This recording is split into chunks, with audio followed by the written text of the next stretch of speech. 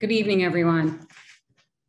Welcome, everyone, to tonight's webinar. I am Dr. Michelle Johnson, and I serve on the board of the Association of Black Cardiologists and as chair of the ABC Nominating Committee. The Association of Black Cardiologists, for those of you who are not familiar, was founded in 1974 and is a non-profit organization dedicated to eliminating disparities in cardiovascular disease in people of color.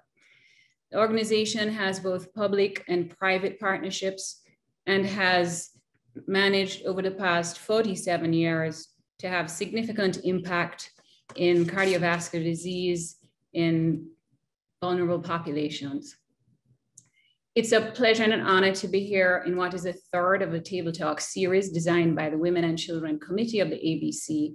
And tonight's program is called Heart of Gold, Heart Health from the Postpartum Period and Beyond.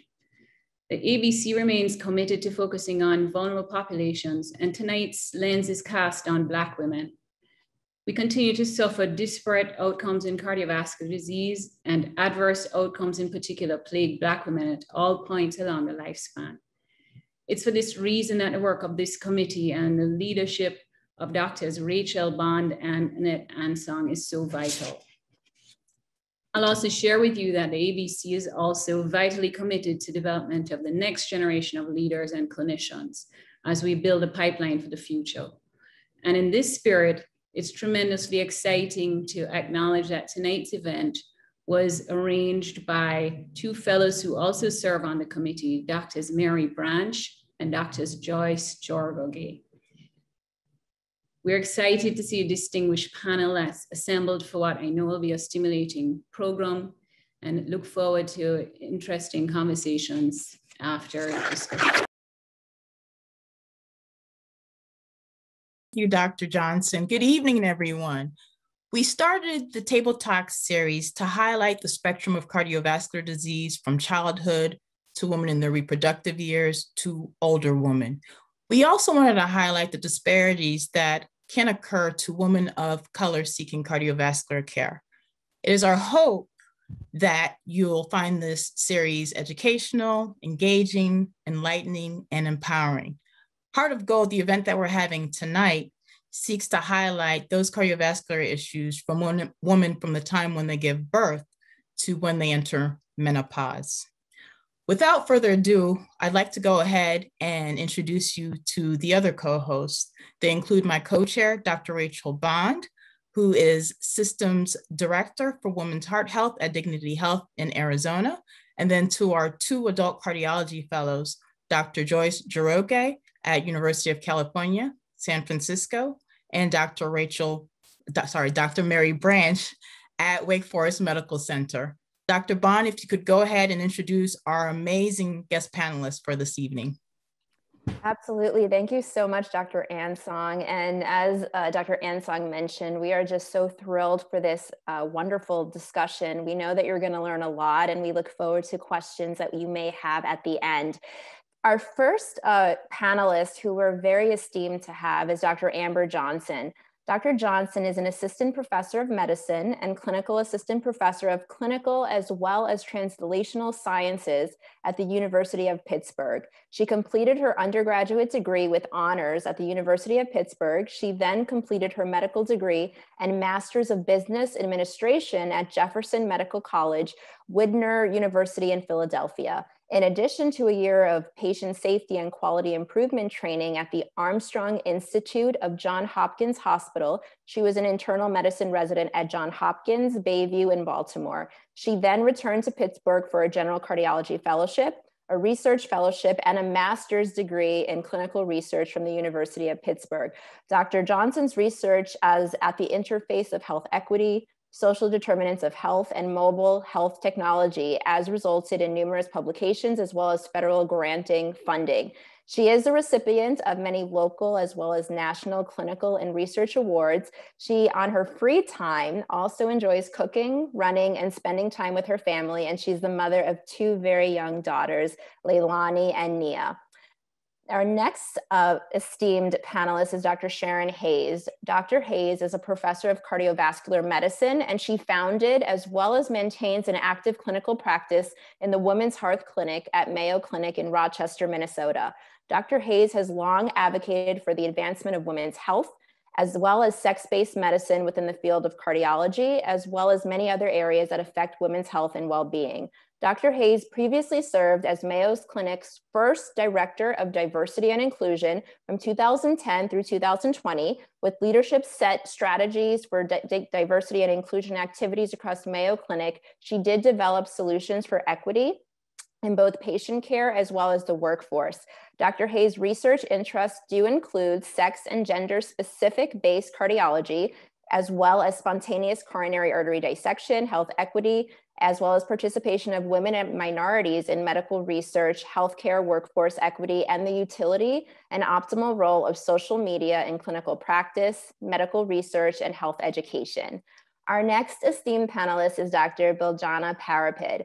Dr. Parapid is an assistant professor of medicine at Belgrade University School of Medicine in Belgrade, Serbia, and an honorary proctor of the W. Harvey Teaching Professor at Georgetown University School of Medicine in Washington, D.C.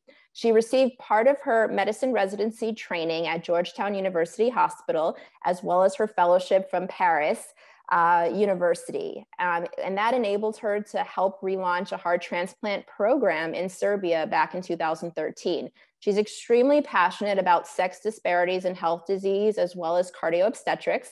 And Dr. Parapid made her med school dream come true by bringing the Go Red for Women campaign to Serbia in 2018 and formally turned her clinic since becoming an attending in 2006 into the Dr. Nanette Kais Wenger Women's Heart Center as the first in the region and the third in Europe. And it will open very soon in late 2020, and it actually has since been opened. Our last presenter is Dr. Jessica Shepard. Dr. Shepard is a board certified obstetrician and gynecologist, and she's the chief medical officer for Very Well Health. She is the founder and the CEO of Sanctum Med and Wellness as well, which is a wellness concierge practice. She is affiliated with Baylor University Medical Center in Dallas, Texas. Beyond that, she went on to complete a vast majority of her training, specifically her fellowship in minimally invasive gynecology at the University of Louisville, where she also earned her MBA. She also serves as the director of minimally invasive gynecology at the University of Illinois in her previous stay when she was in Illinois for approximately 6 years. She's well known to the media bracket and has appeared regularly as an expert on Good Morning America, The Today Show, The Talk, Dr. Oz, CNN, MSNBC, as well as CBS News. And she's extremely passionate on women's health as well as minority health disparities. So we are so fortunate to have her here today. Now, with that esteemed panel, we're really in for a treat, and we really look forward to actually starting our program now. If you could advance the slides, please. What we really wanted to discuss in terms of the heart of this particular talk, moving the slides forward, is the fact that when we think about women and cardiovascular disease, we know that it is our leading threat, particularly in the sense that it accounts for about 1 in 4 deaths per year. The term cardiovascular disease is really a broader umbrella term that could range anywhere from abnormal rhythms of the heart, issues with the valves in your heart, even issues with the pumping function of the heart. But when we think about it, we usually always think about particularly any plaque or blockages in the arteries of the heart, arteries in the neck, or arteries in our brain, or even sometimes blockages in the arteries of our legs. And we know that there are women, particularly that are at higher risk for this. But the fact of the matter is, all women, irrespective of our race and ethnicity, heart disease is their leading threat, and something that we really need to learn about, because 80% of the time it's something that we could prevent. If you could advance the slides forward. Now, as I made mention of, there are disproportionately more groups that actually have higher rates and threats from cardiovascular disease. We decided to really focus in on our Black community because that's where we're seeing the highest rates. And when we look at Black women and cardiovascular disease, nearly 1 in every 2 Black women has heart disease. And that's actually above the age of 20. 50% of African-American women above the age of 20 have some form of cardiovascular disease, many of which the leading cause in terms of a risk factor is elevated blood pressure or hypertension. And as a Black female, there's an even higher chance of dying, especially at a younger age. Advancing the slide forward, the fact is despite these statistics, we know that about 2 out of every 3 Black women don't actually know how big an issue heart disease is.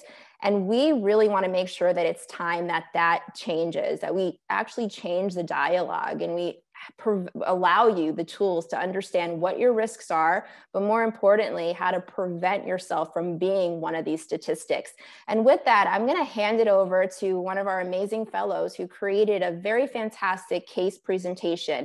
We're going to walk through that case, we're going to dissect that case, and we're going to learn from our esteemed panelists. So at the end of that case, you'll understand the tools, you'll understand the statistics, but more importantly, you'll understand how to prevent a condition that's preventable, again, 80% of the time. So with that, I'm going to hand it over to you, Dr. Jiroge, and I look forward to our discussions. Thank you all for joining us today. My name is Dr. Jiroge. I am one of the cardiology fellows at UCSF. Let me introduce you to Alexis. So she's a 40-year-old Black woman with obesity and 3 prior pregnancies who is now 4 weeks postpartum. She is relatively healthy otherwise, although does not follow up regularly with her general practitioner. Her second pregnancy was complicated by preeclampsia with severe features, leading to premature labor at 36 weeks. This recent pregnancy was uncomplicated. She is currently awaiting her follow-up postpartum appointment. So a question for the group. Which one of these conditions are risk factors for heart disease for Alexis? Advanced age at pregnancy, greater than 35 years old, history of preeclampsia, obesity, sporadic medical follow-up, racism, or all of the above?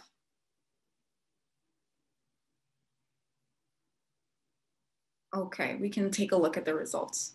Great, so all of the above. The answer is correct.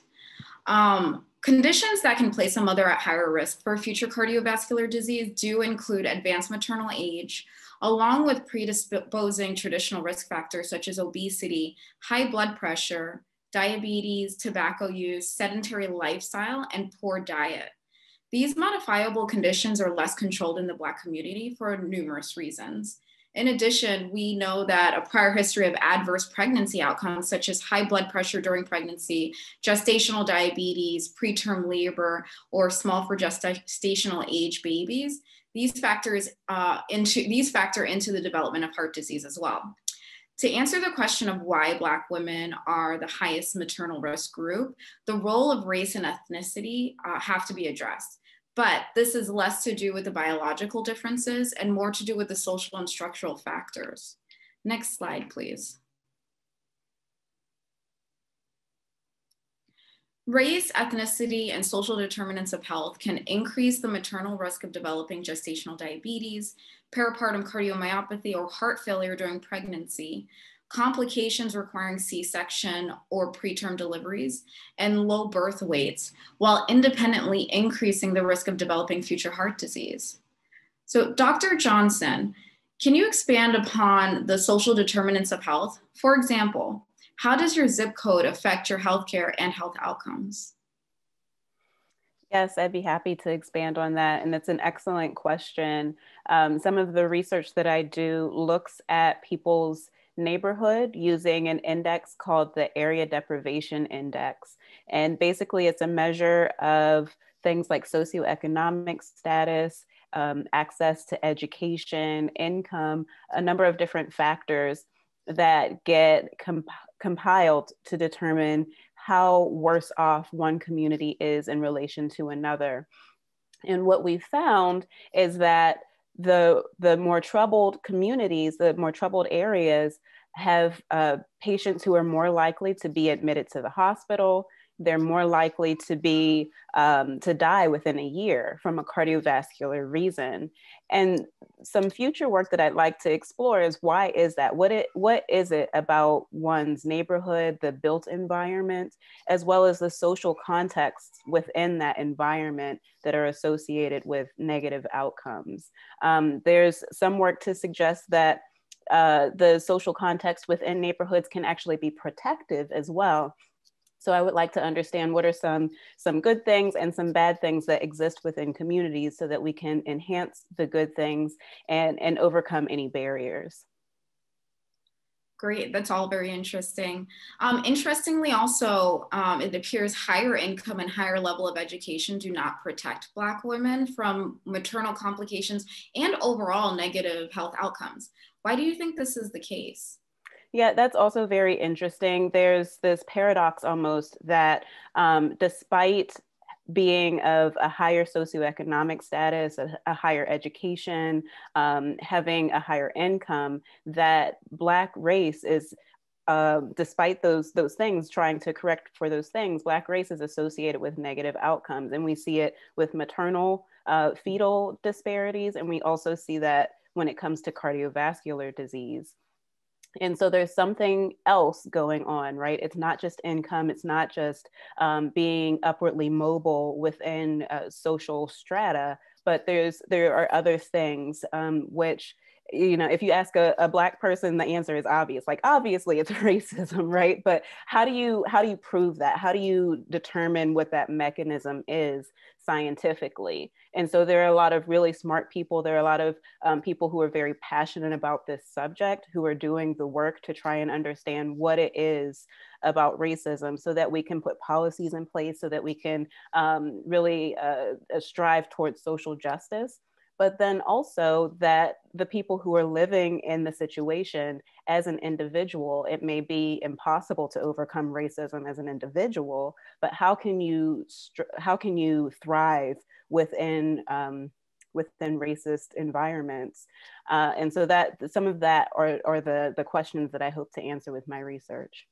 That's great. Yeah, I think you bring up an amazing point that with the lack of data, we can't really power systemic changes or structural changes. And so that's really the first step. And we're really happy and glad that you're pursuing that. Can you tell us, what is the superwoman schema among Black women, and how does that factor into premature disease and poor outcomes?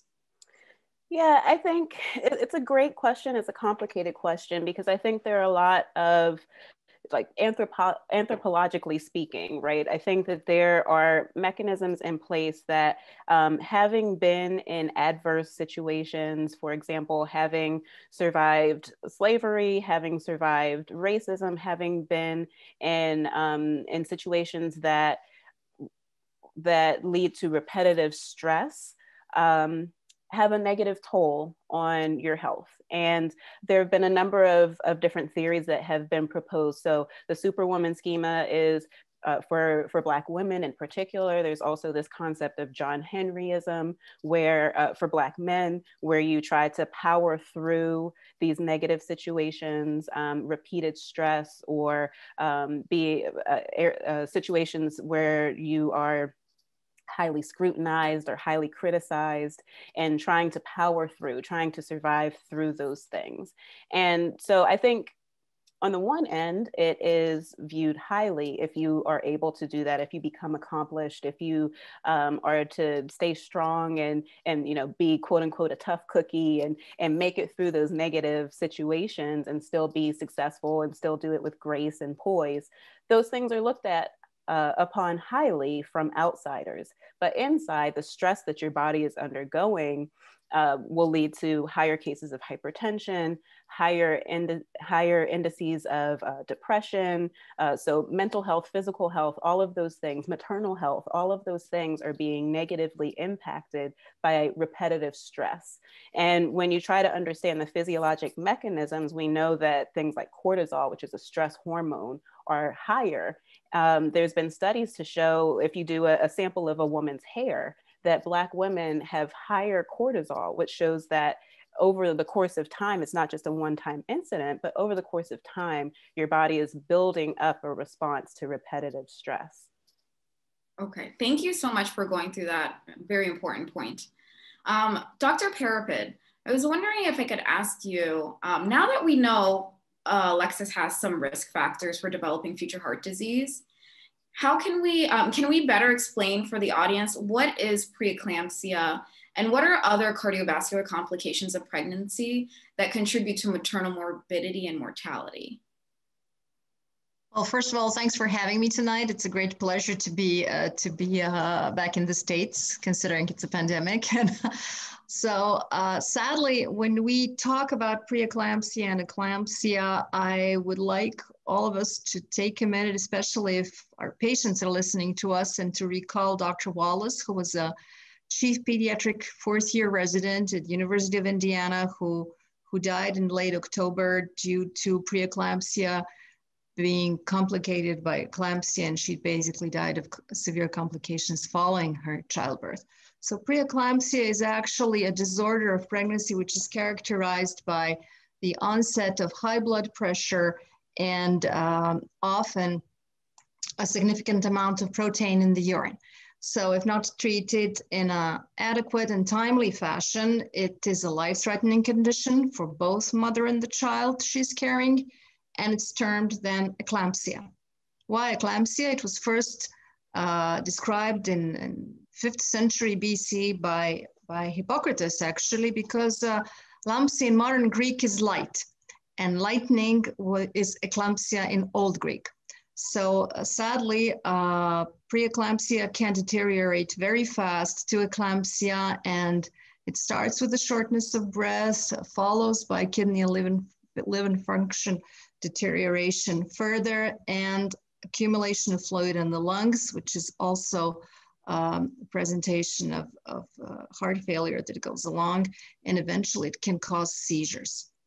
Risk factors for preeclampsia are usually pre-existing hypertension, diabetes, obesity, and advanced maternal age. If we talk about other cardiovascular complications, Dr. Bond already cited a very important list that we all know, and those are actually all unattended either risk factors or cardiovascular diseases that were not diagnosed before the pregnancy or were not handled by primary care healthcare physicians referring these patients in their prenatal visits to a cardiologist. So it basically ranges from coronary artery disease, that is a blockage in the arteries, coronary arteries, the arteries of the heart, that usually happens with not so much symptoms in patients who are obese and have diabetes, that we know is one of the risk factors that are rather prominent in Black female population. Finally, we also have lots of congenital heart disease that was not diagnosed in time and corrected, like Marfan syndrome, that also has the walls of the arteries in Marfan syndrome are also not of the same high quality, so to say, as the normal arteries, so they handle worse the pressure.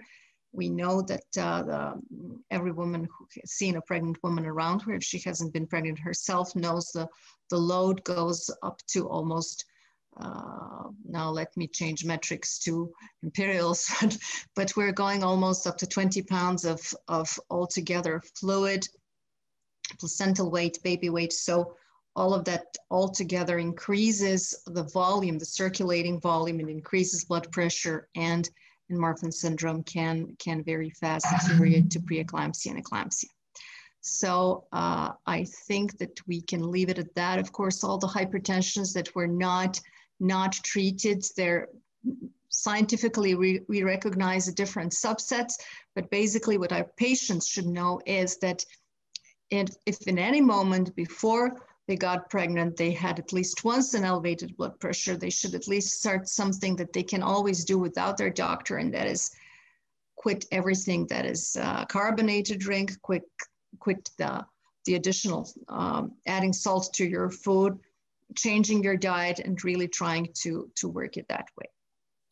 Thank you. That was very thorough. One last question I have for you. What are some signs or symptoms that patients can look out for when they may be concerned they're developing a complication after having complications of pregnancy?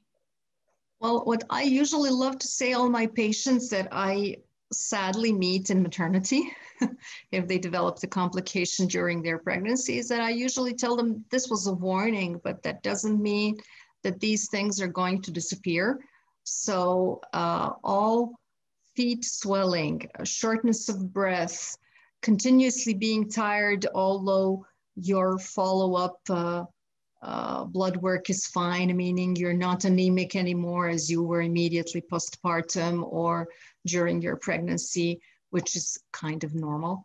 So sadly, we know that basically 33% of maternal mortality can go up to 1 year after delivery.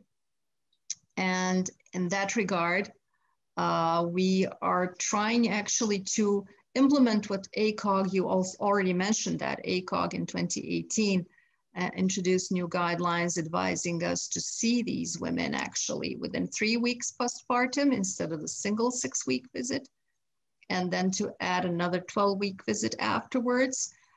Naturally, all of us, if we see these women in the wards, on the floor, when they delivered, we try to see them even almost a week postpartum, but it's very difficult to grab hold of their attentions because every mother, once she has her bundle of joy in her arms and she's ready to go, she doesn't care so much about herself. So I think we have to sit them down and talk a lot, and mix the sweet and the sour messages, and even occasionally scaring them a bit so that they understand that they are their child's best investment in the future, and the way they take care of their own health, that's almost like paying them college tuition. That's a great segue into the next point. Thank you, Dr. Parapet. Next slide, please. So with this background in mind, it's important to realize that the risk of developing complications related to pregnancy do not stop right after delivery, as Dr. Parapet nicely mentioned. 1 in 8 maternal deaths occurs between 42 days and 1 year postpartum or after delivery. Not only do we need to increase awareness of this fact, but we need to make systemic changes, such as extending insurance coverage to at least a year in order to prevent barriers to access to healthcare. Next slide, please. I have another question for the group. Knowing Alexis's background, what chronic diseases is she at risk for in the future? Cardiovascular disease, including high blood pressure, heart attack, stroke, and heart failure, breast cancer, diabetes, or all of the above?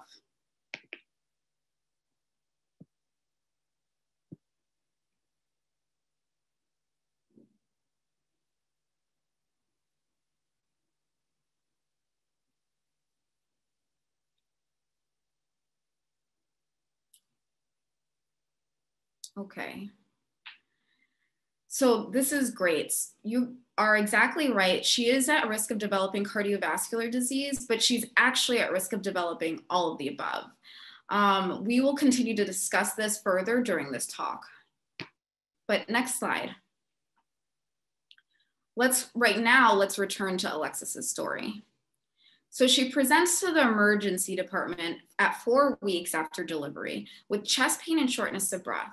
She's initially turned away, diagnosed with having an anxiety attack, and advised to follow up with an obstetrician and establish care with a primary care doctor.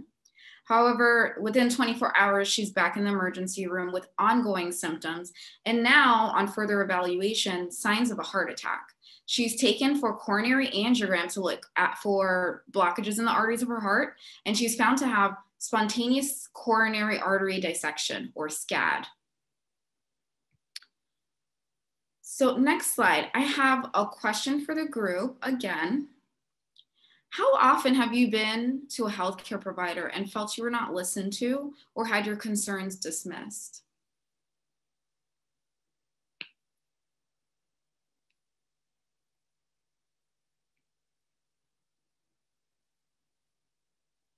Okay. Let's take a look at those results. Yeah. Sadly, this is not an uncommon occurrence.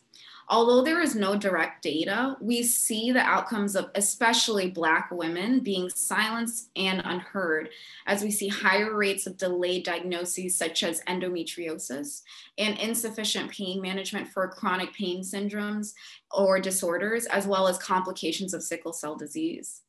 An important step towards improving outcomes, particularly in Black women, is to acknowledge our contributions as healthcare providers and to start listening to our patients' concerns. Healthcare professionals need more standardized training to reduce these obstacles that we've put up ourselves. Additionally, better patient education regarding warning signs and symptoms will improve our collaborative efforts in caring for these women. So, Dr. Bond, women often have their concerns about medical issues dismissed and are often turned away and sent home. Is there anything patients can do to address this or advocate for themselves? Or is this something that the medical field has to tackle itself? Yeah, no, that's a wonderful question. And I think the answer is twofold. One is from a patient level, is really giving them, I think, the education behind what are the signs and symptoms they should be looking out for. We want to emphasize the fact that our female patients know their bodies better than we obviously do as clinicians. And if something does not feel right, it typically usually isn't. If you're feeling that these symptoms, the signs and symptoms are perseverating and ongoing, and your clinicians are dismissing you, I highly encourage you get a second opinion, a third opinion, maybe even a fourth opinion, because at the end of the day, that could be life or death.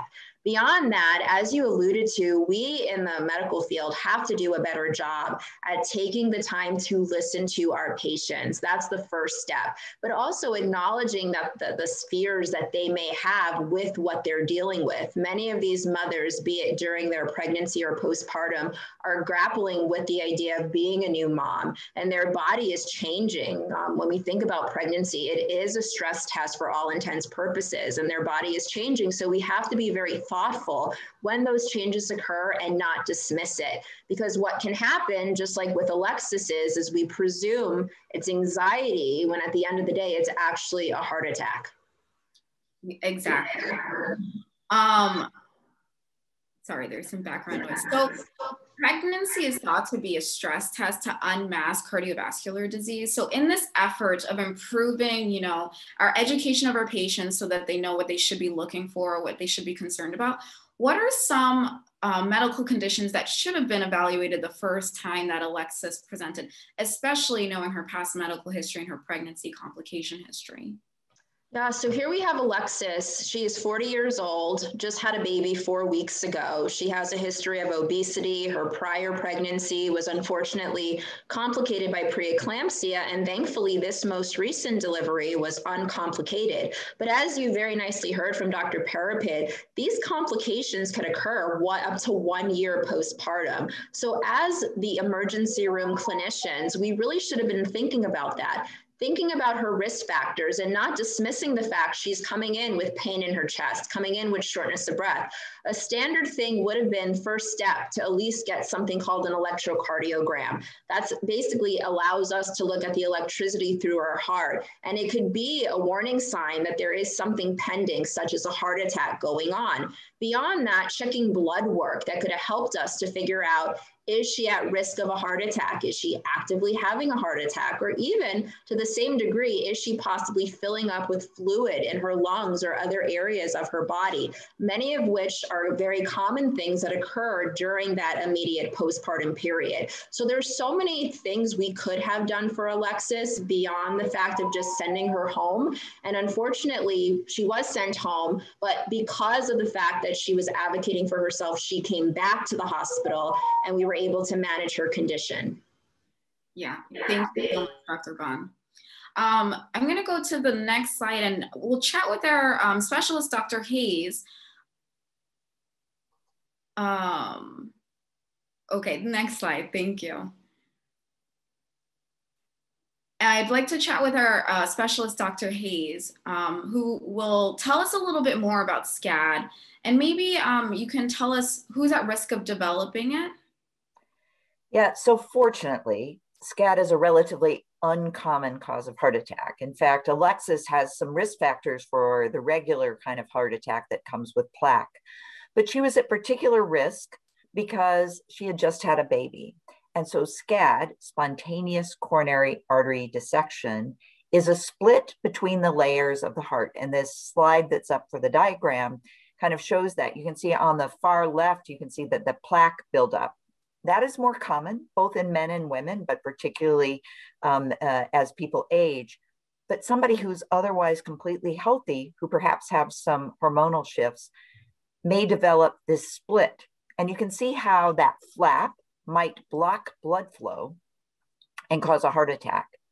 So the individuals who are at risk for this are any women, and this tends to be in women who are younger or middle age. There's a particular risk factor when they are recently pregnant. That first month after delivery, if somebody comes in with chest pain, we need to be thinking this could be a heart attack, one, and it might not be a regular heart attack. It could be a dissection. And I think the Alexis story is so classic because if you don't look like a heart attack victim, the people who see you may not even do the tests that are necessary to diagnose it, like Dr. Bond responded. So the risk is younger women, women who may be otherwise healthy and who have classic heart attack symptoms, but maybe don't have so many risk factors. That's a great point. And I think a lot of the symptoms we've been talking about, one of the biggest key points to realize is that younger women may not be the typical presenting patient for developing these complications. So this is all very important and helpful information. What is the current recommendation for management of SCAD patients, and how does that differ for women in particular, especially regarding future risk of developing recurrent SCAD and their, future family planning?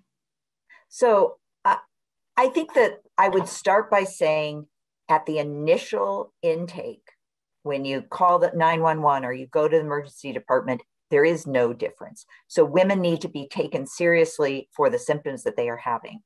So I think that's the overarching. If you think something's wrong, it doesn't feel right, you go in. I don't care if you're 19 years old, you should have this checked out. On the other hand, once we recognize we have to take that woman seriously, we take her to the cath lab. That's where we do an angiogram and take pictures of her heart arteries. And it is there that we say, hey, we don't see plaque. She doesn't need cholesterol lowering medications. She needs some other tests and perhaps a different course of treatment. So it all gets back to the fact that women should listen to their bodies, and that we as healthcare providers should listen to women and then use what we have learned to appropriately treat whether Alexis had plaque or this dissection that she had, that we move forward. Great, that's incredibly powerful. What should the long-term care for SCAD patients be? And what's the role of, let's say, cardiac rehab? So any patient who has a heart attack, and there's a number of other cardiac conditions that also qualify for cardiac rehabilitation, like heart failure. Cardiac rehabilitation, don't let any woman in our audience ever be told, oh, you don't need it if you have a qualifying event. If you have a heart attack or heart failure, cardiac rehabilitation has been shown to be one of the most powerful things that we can do to save your life. The word rehab, I've heard from my women patients, they think that's for drug addicts, right? I don't like the word rehab. I want a different word. Well, we're stuck with the word. But what cardiac rehabilitation is a place to gain confidence in your body. So after a bad event, like a heart attack, you get on a treadmill with lots of friendly and helpful people monitoring you and saying, when you feel this twinge up here and they say, hey, everything's good, blood pressure's great, ECG is great. It helps you gain that confidence in your body and also in your brain, because it's really scary to have a diagnosis of heart disease. So the main thing for people with SCAD, not unlike people who have a regular type of heart attack, good blood pressure control for the rest of their life, some special imaging to make sure they don't have other problems. But the idea is learning to live with the new normal. And we could say that about a lot of things. Having a baby is a new normal. but having a heart attack or a new diagnosis of heart disease is a new normal, and we need to recognize that it doesn't go back to same old, same old. We may need a different dietary approach. We may need something different from our family, maybe less coddling, maybe more care. Don't expect mom who just had a heart attack to go back and do everything she did before. I think there's so much that changes, and each individual woman, whatever type of heart disease that she has, needs to find that new normal and find the support that she needs. Thank you. And then briefly, I just wanted to ask about the rates of recurrence with SCAD specifically. And is there anything that we can do to decrease that risk? So SCAD is scary, and you'd think this was like a lightning strike. Unfortunately, the research has shown that probably women have about a 2 to 3% per year risk of having another heart attack from SCAD. So I tell patients, control your blood pressure and not just treat hypertension, but get a normal blood pressure. If that takes medication or lifestyle changes, there's a number of probably about 30% of women have elevated blood pressure of SCAD. But the other part is live your life like it's not going to happen again, because it most likely won't. But be ready if it is. So know that you're going to call 911, not drive yourself to the hospital. Know that you have a plan. And that would be for anybody, but particularly for patients with SCAD. Thank you so much, Dr. Hayes. I'm going to return to Alexis's story.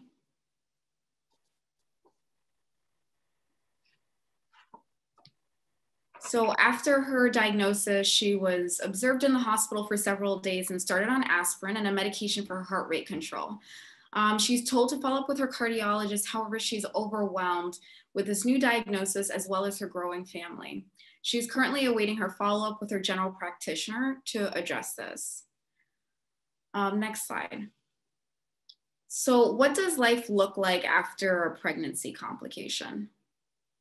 The fourth trimester is a common entity which has received appropriately increased attention over the years to improve education and understanding of the emotional effects during the first 3 months after delivery. What is less discussed is what we would like to coin the fifth trimester, although a misnomer to extend beyond 3 months up until menopause. This is an important period for mothers who are often no longer pursuing regular follow-up for themselves, resulting in a significant and dangerous gap in healthcare. This is a vulnerable period when there tends to be fragmented care, resulting in the increased risk of undiagnosed medical conditions. And it's a higher risk period for women who have had complications of pregnancies. As we have discussed, pregnancy can tend to be a stress test of sorts that uncovers the risk of developing future heart disease, including chronic hypertension, diabetes, stroke, and heart failure. These conditions can often lay silent for many years before developing long-term effects on the body, and therefore should be monitored for at least an annual basis, depending on your past medical history as well as family history. Next slide, please. The American Heart Association created the Life Simple 7 to improve overall health. This primary prevention effort is especially helpful for high-risk patients such as Black and Hispanic people who are already at a higher risk of developing cardiovascular disease at an earlier age. With women who have had complications in pregnancy, we also recommend additional steps, including establishing care with a general practitioner that you have a good relationship. This is crucial, with a particular focus on developing a multidisciplinary care team, including other healthcare professionals such as social workers, pharmacists, doulas, etc. Second, it's important to acknowledge issues such as the Superwoman schema and understand the risks you have in your life and how to minimize them and what to monitor for going forward. Next slide.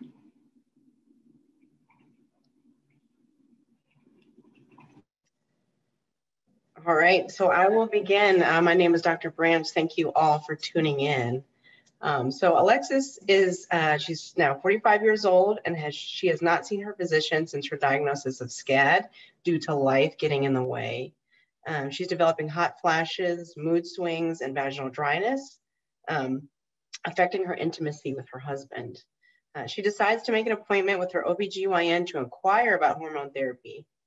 In addition, transportation is an issue and the doctor's office is not always as welcoming, making this a real task. So I'll begin with some questions. First, I'll start with Dr. Johnson. So Dr. Amber Johnson, what are some barriers that you've seen in your clinic in terms of with African-American women when it comes to access to care and receiving equitable treatment? That's a great question. Access to care does get a fair amount of attention as being a barrier, especially for communities of color, for minoritized individuals. But I think access is a little bit of a misnomer. I think it's more the accessibility of the care. I think that, and there have been a good amount of data to support that being able to access, being proximate, close enough to the hospital is not enough. It's not just about being able to get to the hospital. And sometimes it's not even about being insured. We do know that underinsurance is a huge problem in this country, and the distribution of insurance and being able to work in order to get insurance. We all know that those things are barriers potentially. However, even when people are fully insured, fully capable of getting to the hospital, there are certain other barriers despite access.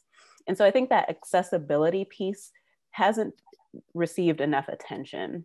For example, for community members who are of limited English proficiency. So for example, if English is not your first or second language, you may have some accessibility issues. You may be able to download your health systems app on your phone, so you have access to it. But if it's not in the language that you are able to speak and understand fully, then that's an accessibility issue, right? So I think that for women of color, being able to get to a physician who is able to communicate with you effectively, who will believe what you're saying when you describe your symptoms, those are things that as a health system, we really need to do better.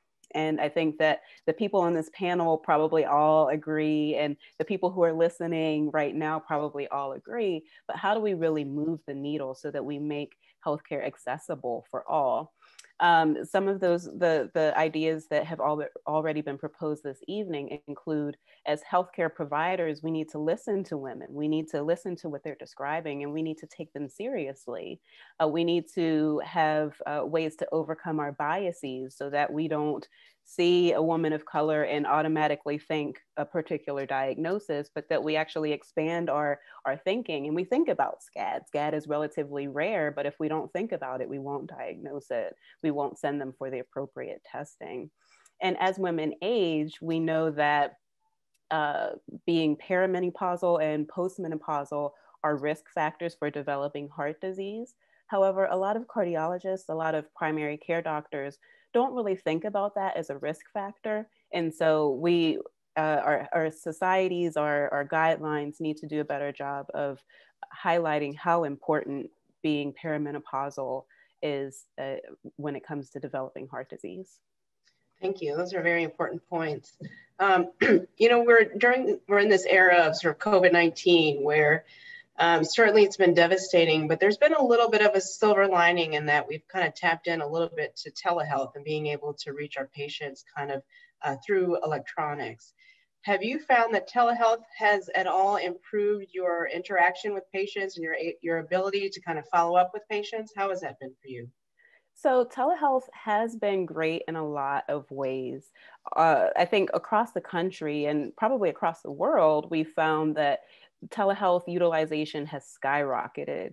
We've really gone from majority face-to-face visits to majority telehealth visits. And we've done it in a very short time period. So our capability has really ramped up quickly. And I think we've kind of impressed ourselves at how quickly we were able to adapt as health systems, and patients tend to like it as well. So I do think that the promise of using technology is really great. However, we know that there are some social determinants that overlap, as we talked about accessibility, right? So if you don't have internet access, being in a rural environment can limit your accessibility because you don't have broadband internet access. So you can't call it, you can't have a telehealth visit with your cardiologist. And also some of my patients that I see in my own clinic, I've noticed that older patients may not have the tech savvy to do a telehealth visit. Unfortunately, certain health systems may not have the telehealth visit capability in more than one language. So if you don't speak English well, or if you don't have internet access for a number of reasons, a smartphone, et cetera, et cetera. So as I'm outlining, there are a number of barriers with telehealth. And what I've seen in my own practice is, unfortunately, if a patient is unable to come in to the hospital to be seen face-to-face, then I may do a telephone visit.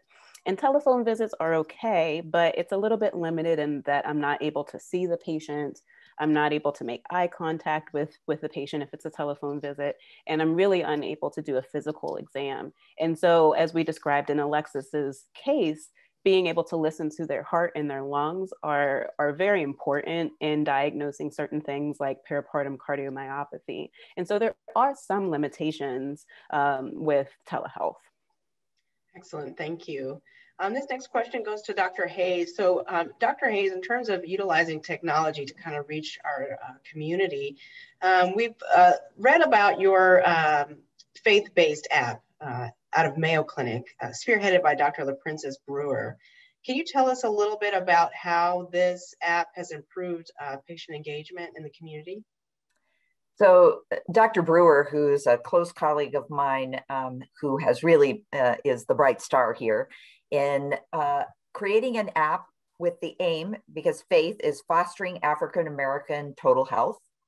So putting together an app that was completely integrated and contributed by, with multiple areas of feedback by the community, and the community is faith community. So a number of African-American churches in the Rochester, Minnesota, and the Minneapolis-St. Paul area. And so it came from a trusted partner, right? Because people were they believed what was coming out of it, and it was integrated in their life, their daily life of faith, wanting to be healthier. It was led by their pastors with expert input by, obviously, Dr. LaPrincess Brewer and I. And so what that did is put into the hands on a phone or an iPad the opportunity to learn about better eating, more exercise, to track it, to join the community, because there actually was an online community. So I think going forward, recognizing that people want to hear the kind of news from trusted sources, right? They may want to hear it from a doctor, but they want it validated by people who they know and trust and already work with. So I think that the Faith app has been able to leverage that. Now, the other advantage that we had is because we already had a relationship with these churches, is when COVID came and we already had a trusted relationship. And so we recognized they don't have access to quick turnaround COVID testing, and many were frontline workers. So the other advantage of that partnership, honestly, is being able to, in a crisis, meet the needs and hear about those needs. Other options are more in-person or individual, like Women Heart, the National Coalition for Women with Heart Disease, has support networks across the US. So when you are scared and have just been diagnosed with a heart attack or some other heart disease, you can reach out to their website and join a group which also went immediately online. So there are many ways that women can find support, and I urge them to seek out that support and not feel alone and afraid at home. Wonderful, thank you so much. So I'm going to continue kind of with our research here. So research has shown that women of color tend to enter perimenopause and menopause earlier than their white counterparts.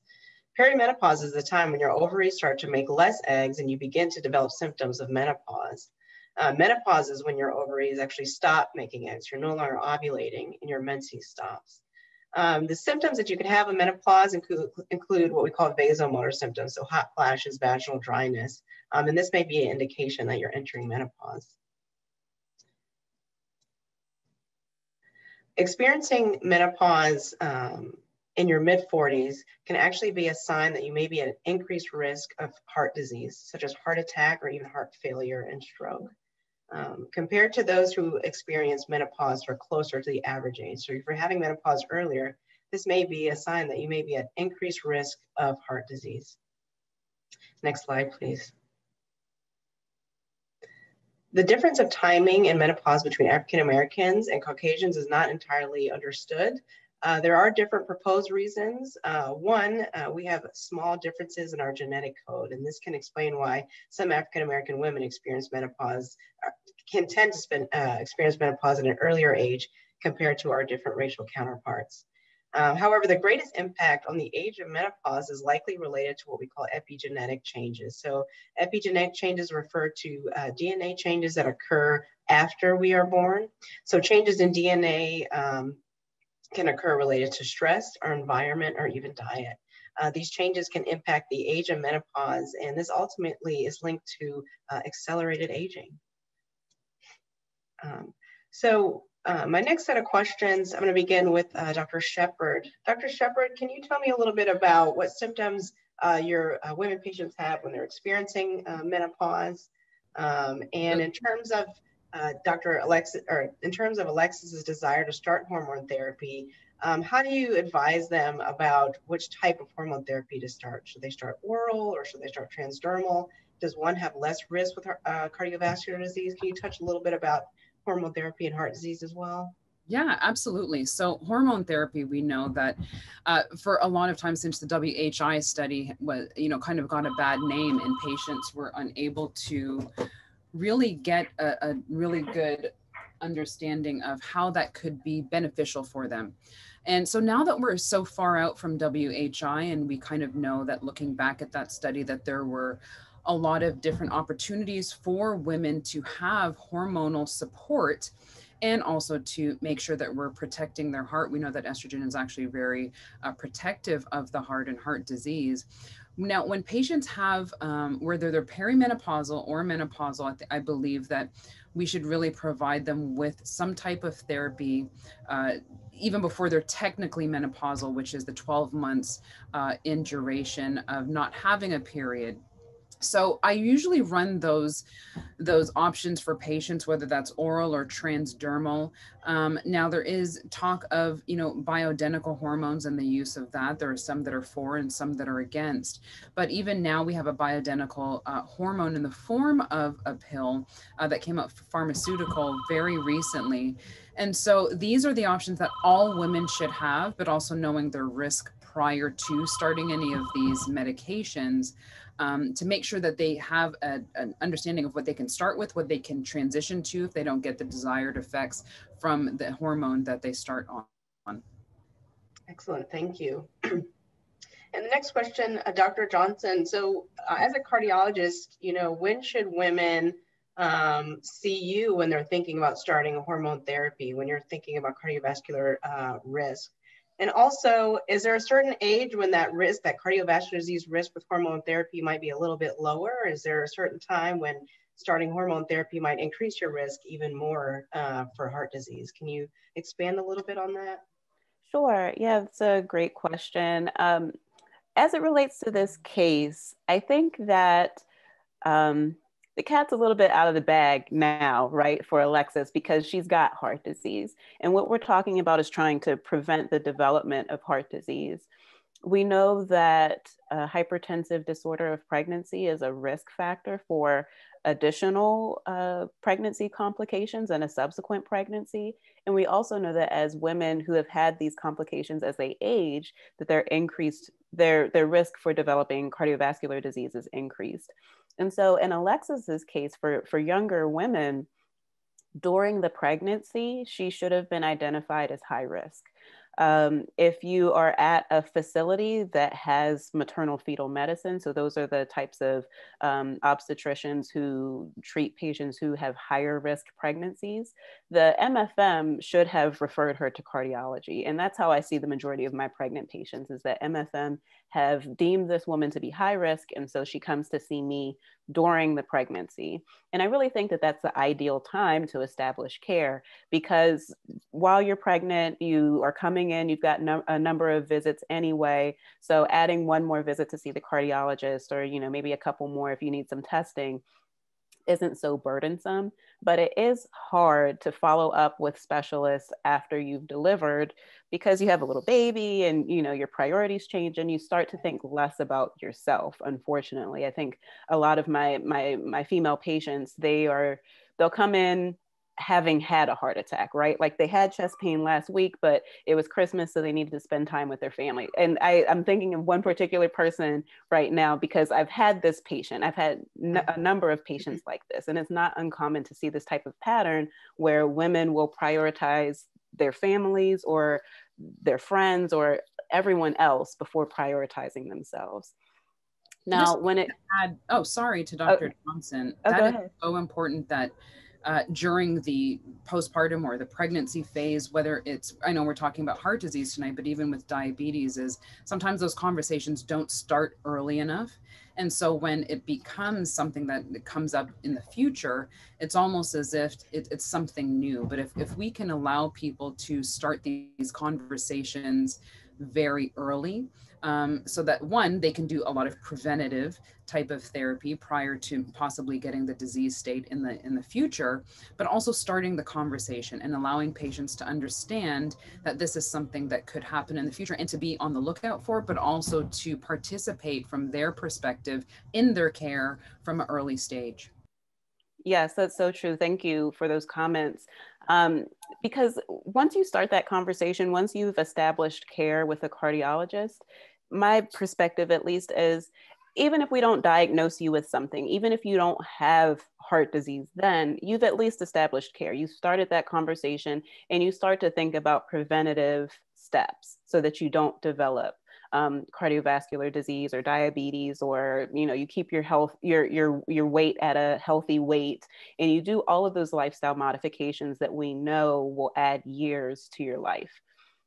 So now that we're at the point that our patient is perimenopausal, as Dr. Branch has mentioned, being less than 45 when you go through the menopause transition does increase your risk of developing heart disease. Now, why is that? Well, we know that the changes in hormones, where you have less estrogen, more androgens, that is what increases, we think that is what increases your risk of developing heart disease. Whereas estrogen is protective, the lack of estrogen is detrimental. And so if you're doing that at an earlier age, then that means your risk of developing heart disease will increase, and the time that you are spent post-menopausal is longer. The average age at which women go through that menopause transition is about 50 years. So if you're younger than that, it's considered early or premature. In thinking about using hormone replacement therapy, as Dr. Shepard had mentioned, there are some benefits of using it. When we start to think about the risk factors of using it, those really have to do with, sorry, my daughter's being really loud in the background. Real life. Okay. Yeah, we're live here, folks. So the detriments of using hormone therapy are really having to do with the duration at which you're using it. So if you're on hormone therapy for longer than 10 years, then that will increase your risk of developing heart disease. Although the data haven't really explained how that is. There's some thought that maybe it has to do with blood clots, maybe it has to do with stroke. So I can't really say for sure the extent to which being on hormone therapy will increase your risk, but we know that there's some signal there. So it's better to stay on hormone replacement therapy for a shorter duration if possible. And it's also better to stay on it, to initiate it around the normal age of when someone would go through menopause, right? So if we're saying that going through menopause at age 45 is abnormally early, if you're starting hormone replacement therapy abnormally early, then that is also associated with risks. And so the long and short of it is that if you're going to be on hormone replacement therapy for those, the terrible symptoms of the hot flashes and depression and all of the things that we know make menopause unbearable, then that's fine, but try to limit the time that you're on it. Also, it's really important to not think about hormone replacement therapy as a good or bad thing when it comes to heart disease, because the data don't support being on hormone replacement therapy specifically for heart disease. You're not using it to treat heart disease, so to speak. So it would really be to treat the symptoms of menopause, and that's it, and trying to stay on it for a shorter duration, because if you're on it for longer, then that could increase your risk of developing heart disease. Excellent. Thank you so much, Dr. Shepard and Dr. Johnson. So we'll move along with the case here. Next slide, please. All right. So during her visit, Alexis' physician conducts a thorough physical examination and identifies a hard breast lump and lymph nodes under her arm. A mammogram is concerning for breast cancer, and a biopsy confirms the diagnosis. She undergoes treatment with chemotherapy. Next slide, please. So the American Cancer Society reports that African-American women have a higher risk of death with breast cancer compared to their white counterparts. This disparity is actually stronger and younger at a younger age, so less than 50 years of age. So there's a higher rate of mortality with breast cancer in African-American women. And this discrepancy is higher at younger ages, less than 50. This is partially related to the fact that African-American women present to the doctor at a later stage of cancer, and also are at higher risk of more aggressive, what we call sort of triple negative breast cancers. The reasoning that there's a higher risk of these triple negative breast cancers is actually pretty multifactorial. The literature has described the impact of stress on breast cancer hormone type. Also, African-American women have more risk factors for breast cancer as well, so that plays a role. These include sedentary lifestyle, so societal and sort of cultural factors play a role in that risk.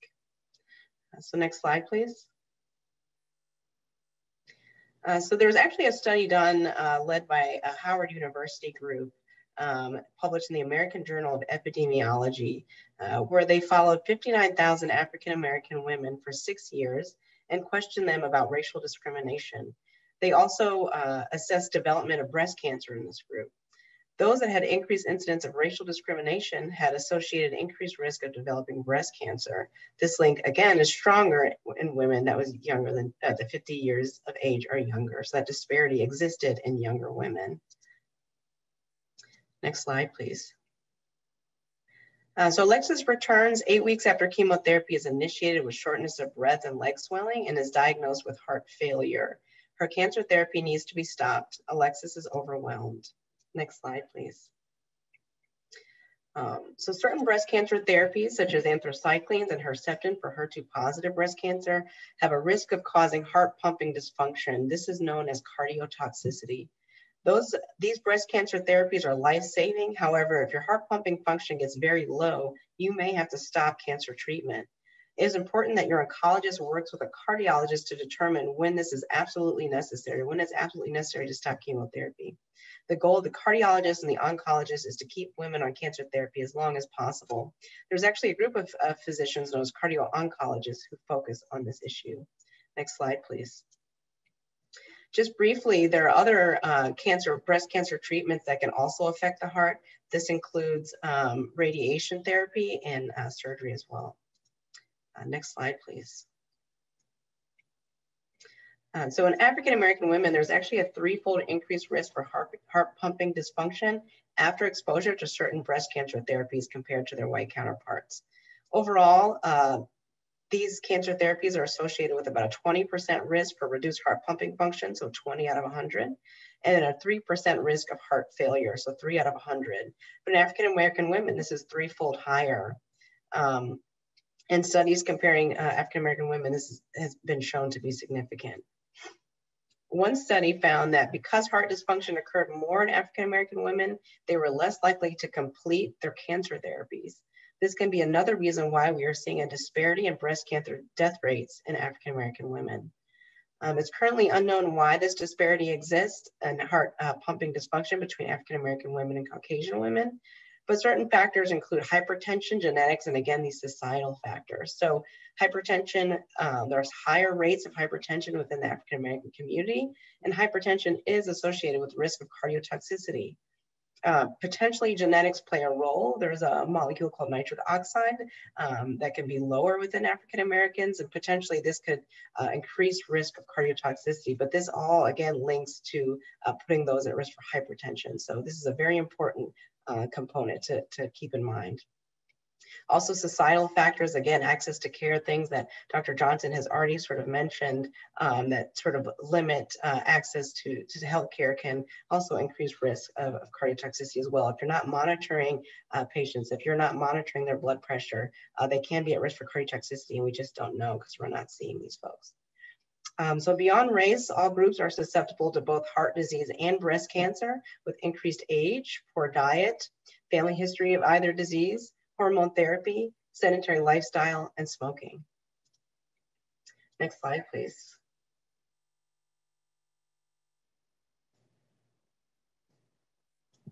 All right. So to summarize for our audience, we had a 40-year-old Alexis who had a baby. Then 1 month later, she experienced a spontaneous coronary artery dissection known as SCAD. She's lost the follow-up due to life. And then 5 years later, she shows up at her primary care physician's office due to signs and symptoms of menopause.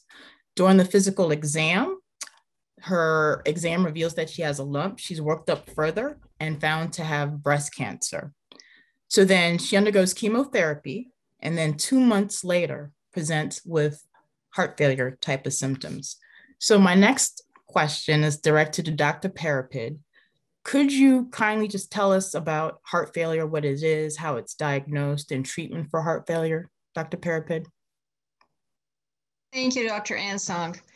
Well, to begin with, we all know that she was obese and she had hypertension, meaning she already had predisposing factors to develop something that is called cardiomyopathy, meaning a gradual propensity to developed failing of the heart as pumping muscle.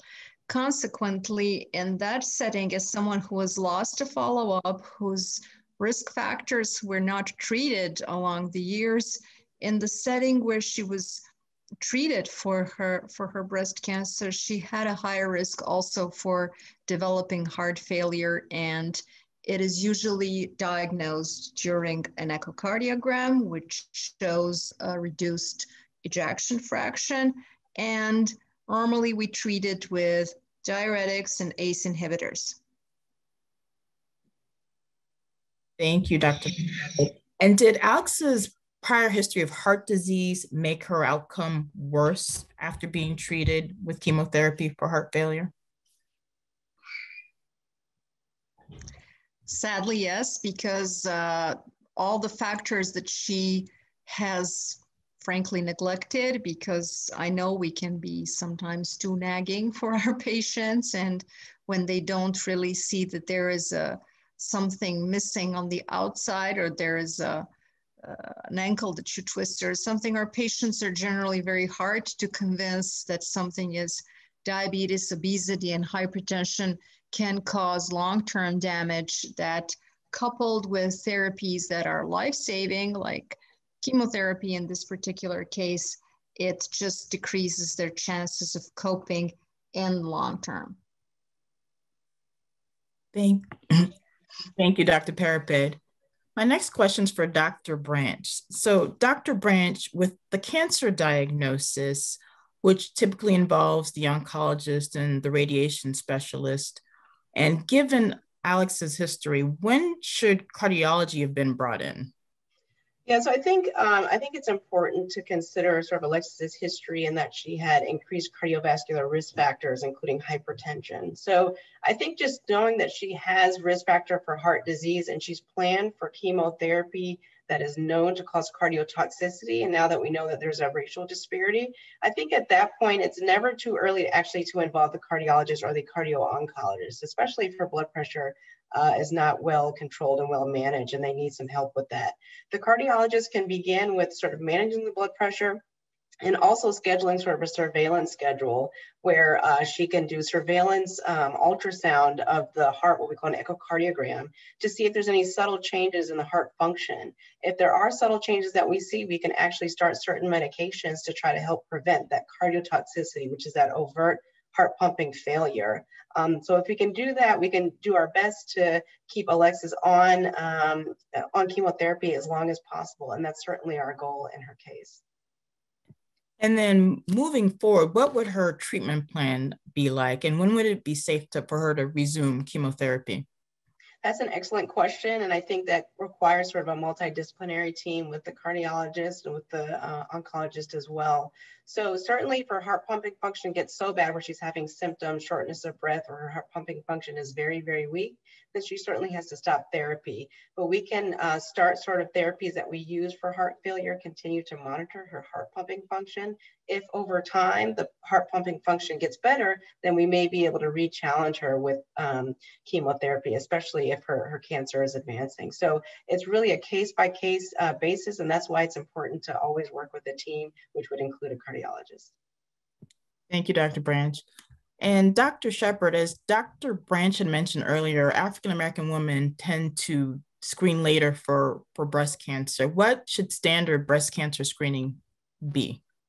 For standard breast cancer screening, that starts with, I'm trying to start my video. Let me see if it will work now. The host has to let me, but I'll keep talking. The mammogram recommendations for screening start at the age of 40. Now, what we do know is that these recommendations are most likely going to start changing in the next few years, because when we look at actual age and not only age rather, but actually the type of cancer, for example, triple negative cancer is seen actually more likely in Black females at a younger age. We find that those parameters are going to have to change. Now, for me, whether it's cervical cancer, breast cancer, uterine cancer, what we do know is the screening should always be more appropriate, including and being inclusive of Black women, because we're finding that they have a younger age at which they're diagnosed with more aggressive cancers, namely among the ones that I just mentioned. And so recently, and this is a little bit off topic, but cervical cancer screening recommendations were proposed to be changed to a higher age. And again, these are the reasons why we need to be big, advocates for our Black women, because if we did change the age to, older age rather than younger, we are going to miss so many more women when it comes to screening for cancers, especially when they have those more aggressive cancers at a younger age. So that should start at the age of 40. If you have a significant family member, again, that family member being a first degree relative, namely a mother or sister, you would want to start that age in the 30s. And if they did have a diagnosis that was much younger than 50, then you would want to start 10 years prior to their diagnosis, and namely will do other things such as ultrasound and MRI at a younger age, and then factoring into the mammogram at a younger age as well. Thank you so much, Dr. Shepard. And last question for Dr. Branch. How can the field of cardio-oncology, so where we have our cardiac specialist and our cancer specialist, sort of bridge the gap in our vulnerable populations? That's an excellent question. That's actually a field that I'm interested in. It's a new sort of burgeoning field. So essentially, cardio-oncologists understand these specific types of heart disease that are associated with different chemotherapy agents. And some of our cardiology colleagues may not be as aware of all of the different side effects that cancer therapies can cause, can impact the heart. And so it's really important to have someone who understands cancer therapy as well as cardiovascular disease, and understands how to sort of come up with a surveillance plan, a monitoring plan to make sure that patients are continuing on their chemotherapy, but also are protected and are up to date with all of the data that we need to ensure that we're treating these patients with the medications that are going to be effective for them. And so a cardio-oncologist really has a special role in this specific patient population. Heart disease and cancer are the two sort of competing causes of death. And so having someone who has expertise in both is certainly essential. Thank you. And I think you're up, Dr. Branch. Yeah, so we'll move on to Alexis' story. So she's referred to a cardiologist who is now part of her care team. She started on appropriate medications, and eventually her heart pumping function recovers and she's able to get back on her cancer treatment. So after treatment and close follow-up and support, she's told she's in remission. So finally some good news for her. So next slide, please. So as cancer therapies are improving, women are living longer with diagnosis of breast cancer, but we need to keep in mind that heart disease is the #1 cause of death in the United States for breast cancer survivors. So older women, still the #1 cause of death is still heart disease. So that's something that we need to continue to keep in mind. Even though your cancer therapy is treated and you're doing well, you want to continue to follow along with that cardiologist to make sure that your risk for heart disease doesn't increase. Next slide, please. So again, this circles back to that Life Simple 7. In the interest of time, I won't go through each one, but these are very important factors. And for one, within the African American community, I really, really want to stress blood pressure. So especially when we're trying to reduce risk of cardiotoxicity. So, you know your status, know your blood pressure status, check it once a day or at least a couple times a week, the same time every day when you're at rest and relaxed, and keep a log of it so that you know, and make sure that you bring it to your doctor so we can manage it closely. Next slide, please. So the Association of Black Cardiologists, we actually added a couple more steps that are a little bit more relevant to our patient population. So one is making sure that you have access to better care. So take advantage of any healthcare benefits provided by your employer or through the health insurance marketplace. Everyone, no matter how healthy, should see their doctor every 1 to 3 years. So really, after you see your OBGYN, if you had risk factors, or even if you didn't, your next appointment should be your primary care doctor to continue that, that relationship with the medical field. And then also within our community, spirituality and reducing stress is extremely important. We've learned a lot about the impacts of stress on heart disease and cancer. And so it's important to practice worship if you're a religious person, or spirituality, and also mindfulness and reducing stress. Next slide, please. So here are just some resources and references. And next slide.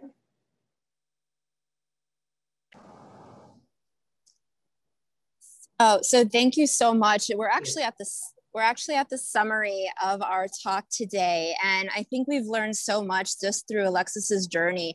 We wanted to end in a really positive note by really providing you with 3 key areas. One, how to engage during the 5th trimester and beyond. And the first step is to engage. We encourage you to discuss race, your feelings, your stress, your fears, and also acknowledge the daily impact that this has on you, both physically, but more importantly, mentally. We also want to make sure that you master by understanding your risks and those 7 steps that Dr. Jiroge as well as Dr. Branch so eloquently addressed. And lastly, we want to make sure that you activate your team, including your healthcare team.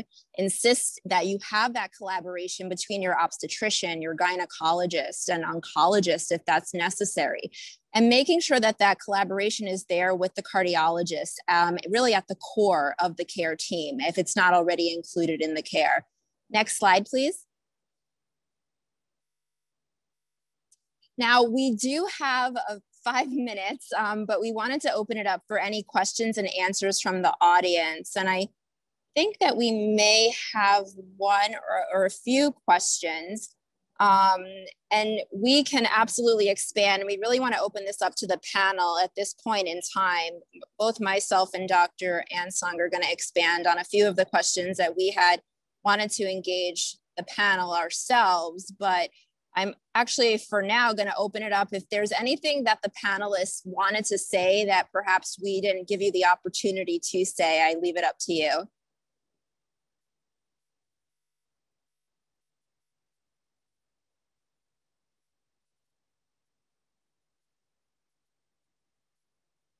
And as I pull up the questions that we ourselves were planning on asking, I do want to highlight the fact that Alexis, at the end of the day, there were so many areas that we as a healthcare society could have helped Alexis a little bit more. I think the biggest part was just the health literacy, explaining to her what her conditions are and what the follow through is. And that's really the intent of this, was to really make sure that we provided you with the tools to make sure that you're empowered to ask questions to your healthcare providers, and more importantly, make sure that your voice was not dismissed and that your concerns were actually more so noted. And that's really our first question. If a Black woman is faced with a dismissive attitude from her healthcare provider, what should she do?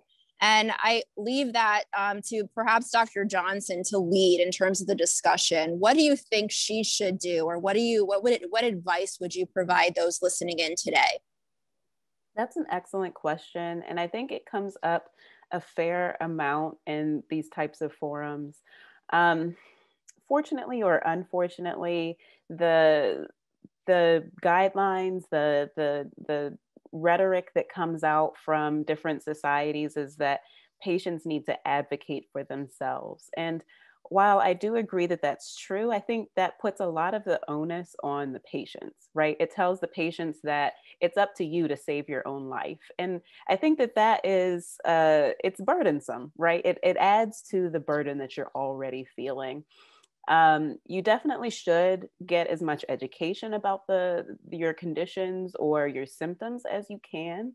You should try to use reliable sources. So, don't just Google it, but go to the American Heart Association or go to the list of resources that we posted on the previous slide, so that you can try to engage with what you feel might be going on, and then take that information with you to your doctor's appointment. I think that it's a double-edged sword, though, coming in equipped with education, because you don't want to come out the gate too aggressive, right?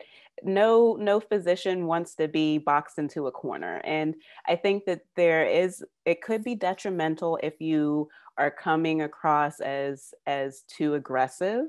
At the same time, I know that physicians can be dismissive. And so I think if you are faced with a dismissive physician, if you're finding that you're not being listened to, if you're finding that you're being talked down to, then that is not a therapeutic relationship. That is not the doctor for you. And so you can try to find a different opinion, or even if you feel comfortable in bringing someone with you who can help to advocate for you, maybe someone who is an actual patient advocate, maybe someone from your church, like Dr. Hayes has mentioned, finding people within your network who can come with you to your appointment. Sometimes that's helpful to kind of empower you to ask those questions that you need, or maybe they might remind you, like, remember you had that one symptom that one time, because it's hard when you're in the visit to remember all of those details. Come with notes, come with questions so that you know what you need to ask, and be sure that those questions are being answered. If you leave that visit and you're just not satisfied, that is the time to find someone new, because there may be a better doctor out there for you. It can be hard to find people who may have the same cultural background as you, but going online, doing searches, asking around, asking your friends, your colleagues who they see, sometimes that's a good way to find someone who might meet your needs as well. Thank you so much. And Dr. Hayes, would you like to expand on that? I would, and I completely agree with what Dr. Johnson said, because sometimes you just do need to move on, right? To somebody who you can gel with. We don't get along with everybody, and neither do physicians. So sometimes it's just not a good match. I'd have two other things to add. One was, healthcare providers are people too. They have bad days too. And so one thing I tell patients who are appalled by what their doctor or a nurse said to them, to take a step back and actually think about them as a person and give them one more chance. Not another visit necessarily, but remember, it's very high stakes. And I think on one hand, it's sort of unfair to ask the sick person, but I also, being in the other and seeing many of my amazing colleagues and then having some patient complain about them. And I know them well enough to know they were having a really bad day. So we all have bad days. So that would be one thing, is find some connection that you can, do you have a dog? Do you have a kid? Maybe we could start this visit over because I think it's going south for me as a patient. And I think the other is, don't be afraid to move to someone else. I've had so many patients who have told me that they stayed with someone who disrespected them, who did not listen, who dismissed. It was like the people who won't change their hairstylist. Like, I don't want to hurt their feelings, even though I get a bad cut every time. So I think that's the other thing, is we, as often as women, are not willing to, we don't want to hurt somebody's feelings. So on the one hand, listen to the feelings. Maybe that doc or nurse is having a bad day, but if you're feeling it in your gut, this is not the right thing, don't feel guilty about walking away. This is your health, which is the most important thing that you have. And to expand on that, there is a question from the audience on how can you do that in a hospital setting? So a lot of what we've talked about is more outpatient clinical settings, but what about in a hospital setting if you feel that you're being dismissed or you're not being listened to? A lot of hospitals have patient advocates who the patients can tap into by simply maybe asking the nurse or asking for the charge nurse who can connect them with that, or some type of ombudsman where there's a complaint. It gets sent to them. And then hopefully with that relationship, your issues and concerns can be addressed. Yeah, I would just say that in the hospital, you're far less dependent on the doctor, actually. It's not that one-on-one visit. There's so many staff, and I agree. But tapping into the bedside nurse, and if the bedside nurse is the problem, then there's going to be somebody else coming in who you can reach out to. So it's harder because you're a captive audience. You're not going to walk away from that. But I think the other advantage is often there are really many more staff you could probably find allies with. Thank you so much. And we do, in the interest of time, want to be very thoughtful of everyone's time, being we're getting to the end of this wonderful webinar. I do want to give both Dr. Parapet and Dr. Shepard an opportunity to expand on the discussions we've had, or at least elaborate on anything else that you felt would be important for us to end this off with. So Dr. Parapet, would you like to go first? I'll let Dr. Shepard, because we were happy that she made it on time, share something, give her some more space, and then I'll add a sentence, and that's it. Thank you. Absolutely. You know, as a gynecologist, one of the things that we've realized over the years is that women come to us naturally because they start very early on in their lives, but many times they build a relationship with their gynecologist, and this starts to go into their later years, 40s, 50s, 60s. What I want, if anyone's watching here, from the audience, is that you still can have a really good relationship with your gynecologist, but also heart disease, again, is the #1 killer of women in the US. And these are still very important topics that have to be addressed, even if your gynecologist technically might be your PCP. Heart disease is very one of those things where it kind of doesn't appear to be something that you might feel, or that you feel bad about, or have symptoms that makes your quality of life change. It still requires a constant conversation, because even outside of significant family history, or having lifestyle factors such as obesity or diabetes, comorbidities, you really have to have the awareness to know that heart disease is impacting you as a woman, and that should still be brought up in your well woman visit. If you feel that you're not getting the attention, I'm glad that that was brought up earlier, getting the attention that you feel that you need outside of your gynecological care, then you definitely need to seek the advice of a primary care physician in order to further the conversation, because you really are the best advocate for yourself when it comes to your health. So as a gynecologist, that probably is what I can add to such a wonderful panel of very brilliant doctors. And I think that, you know, we are often underestimated as far as being a gynecologist and knowing heart disease. But the other thing is, I hope that through these types of conversations, we can continue to partner between cardiologists, primary care physicians, and gynecologists in order to optimize women's health, especially when it comes to heart health. And especially when we're talking about menopause, because most women will come to see us with the symptoms, and we really need to do it in an approach where we're collective, so that we can get the patient the best outcome, better quality of life, but not impacting their heart health in a way that would be negative for them. Thank you so much. And Dr. Parapet? Yeah, absolutely. I echo Dr. Shepherd. I think that we should just fortify our alliances because we're all very busy. We're all living the administrative burden, no matter in which country we practice. And RVUs came to this country also. So we're still not paid by RVUs, but soon enough we will be once COVID over, most likely. So let's just try to be kind to each other, like our parents taught us when we were kids in kindergarten, to you know, split our lunch with the friend who dropped his in somewhere in the courtyard or something like that. And another thing, our patients, we look at these screens all the time. What I try to do, especially if I have a double, triple clinic and things like that, when I start typing my report, because in Serbia, patients have to leave with a technical physical report in their hands. And I usually of course, it's always a crazy day. There's never a normal day. I usually say, is there something that I haven't asked you and that you want to share with me? Especially if they're first comers, you know, patients who see me for third, fourth time, or who know me for years, they open up more easily. But I think, and emphasize the fact that you're looking at the screen. We were trained to multitask, so I'm still listening to you. And I think it helps up. Thank you so much. It's been an amazing evening, and thanks again for inviting me.